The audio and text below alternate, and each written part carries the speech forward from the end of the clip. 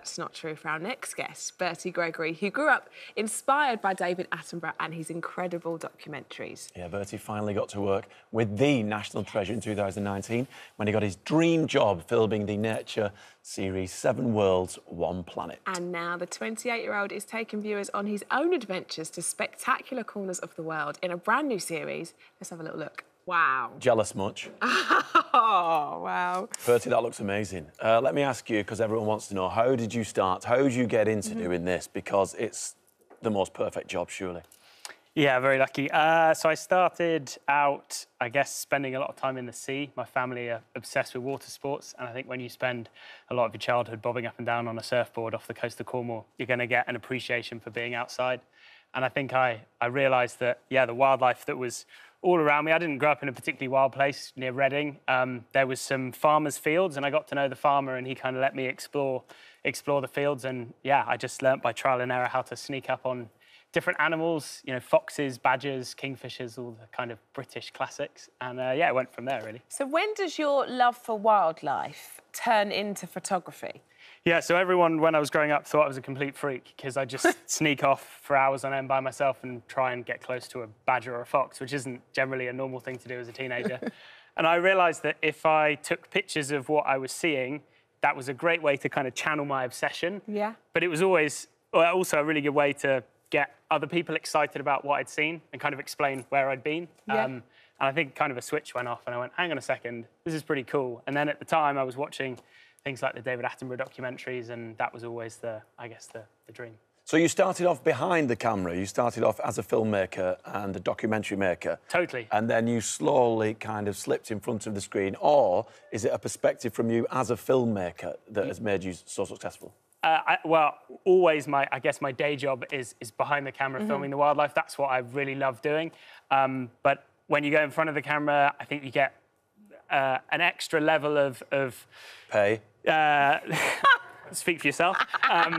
You get an extra level of ability to, I guess, get people excited about what you're excited about. Yeah, of course. And being able to do that is really cool. So, as you said, you grew up obsessed, that was your passion, and looking up to people like David Attenborough, who is national treasure. We adore him, don't we?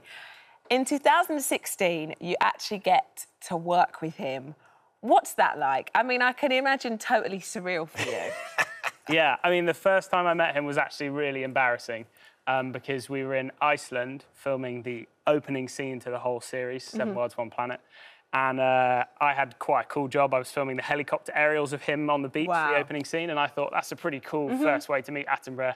I was lying underneath the helicopter fiddling with a £500,000 camera system. I was like, he's going to think I'm cool, right? So he comes over and I'm introduced, and I was also flying drones around him for that shoot, and the director, Johnny, said to David, oh, Bertie's going to be flying drones around you. And the Gatwick drone scare had just happened. Oh, gosh. And David very quickly made a funny joke and was like, oh, that wasn't you doing the drones at Gatwick.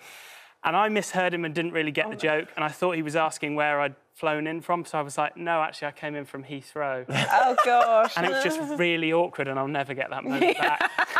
But the thing is, when you're they say don't meet your idol. Something will happen. Something will happen. But when you're in the presence of greatness, because he is a national treasure, it must be so tempting to kind of try and pick bits of information from him, lots of nuggets of what's made him successful to use for yourself in the future.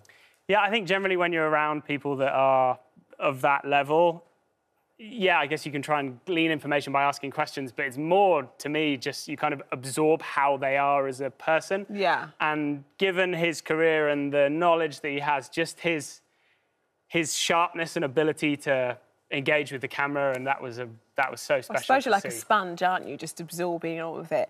So this series, your series, starts next week, is that right? On the 8th of September on Disney+, which is nice because what I love for my children is that's bringing a whole sort of new audience to see somebody young front and centre. I think that's really nice and really positive. Yeah, not only that, but on the banner, your face is going to be next to the Mandalorian. How cool is that? Yeah, it's pretty surreal. Yeah. There's lots of stuff on Disney+, but just like Rosh said, tell us more about your epic adventure. So I guess what we've tried to do is we combine what we hope is the highest level of wildlife film. So you're going to get crazy wildlife spectacle. Beautiful shots. This is in Antarctica with fin whales, the world's second biggest animal. They're about 27 metres long. But what we can do with the format of this series is combine the wildlife with the adventure. So you know the last 10 minutes of the Attenborough series where they show you how they did it? This is the whole show. It's that combined.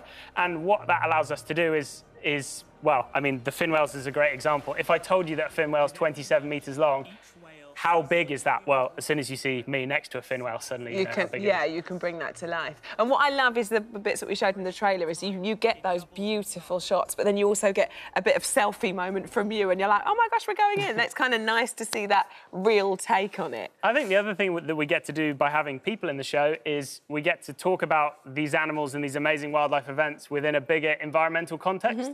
Because so often we have to, you know, breeze over the fact that the natural world's in trouble, and it is, and we talk about that, but there's also some really great positive stories. Like those fin whales. We filmed in Antarctica the biggest gathering of fin whales ever filmed. And that is a really positive conservation success story because they've rebounded from commercial whaling since the ban on that in the 70s, and now there's more whales there than there have been for 100 years, and that's pretty exciting in a world full of doom and gloom.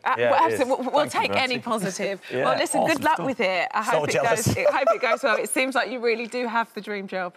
Oh, thanks very much. Thank you very much. Right.